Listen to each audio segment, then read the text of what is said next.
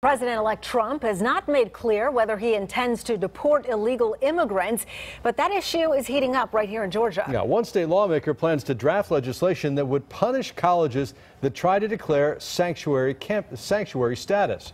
That move comes after Emory University's president said that the private school is considering a request to become a sanctuary campus. Well, Fox 5's Claire Sims spoke with that lawmaker tonight, and Claire, he says he's not alone in this. Yeah, Representative Earl Ehrhart says several citizens and other lawmakers reached out to him when the Emory news broke last week, and he plans to address the issue in legislation come January.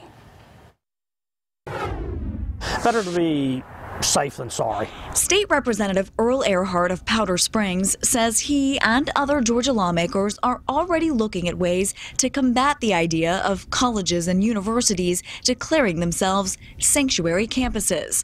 The idea making headlines after Emory University President Claire Sterk wrote a letter responding to a petition by some students and faculty in the wake of the election to make Emory a sanctuary. In 2012, President Barack Obama's administration started what's known as DACA, Deferred Action for Childhood Arrivals, which temporarily protects some illegal immigrants brought to the U.S. as children from deportation. Some believe President-elect Donald Trump will put an end to that policy. I mean, you don't get to pick and choose which laws you're going to follow. And if you do, then the state funds and probably federal funds, depending on what President Trump does, are not going to follow. Ehrhart is the leader of the House's Higher Education Budget Subcommittee and says writing something into the state budget that withholds public funding from sanctuary schools may be enough to put a stop to it.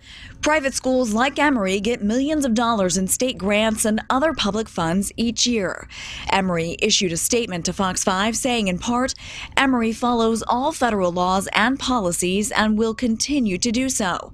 Emory administrators are evaluating the petition in an inclusive process to determine how best to serve those in our community whose immigration status may put them at risk. You can take that either way. I'm going to take it that they're going to follow the law. I'll take them at their word that they're going to follow the law. Representative Ehrhart says some lawmakers want to go a step further and create laws that would allow them to sanction university presidents or other leaders who interfere with federal laws. Sine? All right. Thanks, Claire.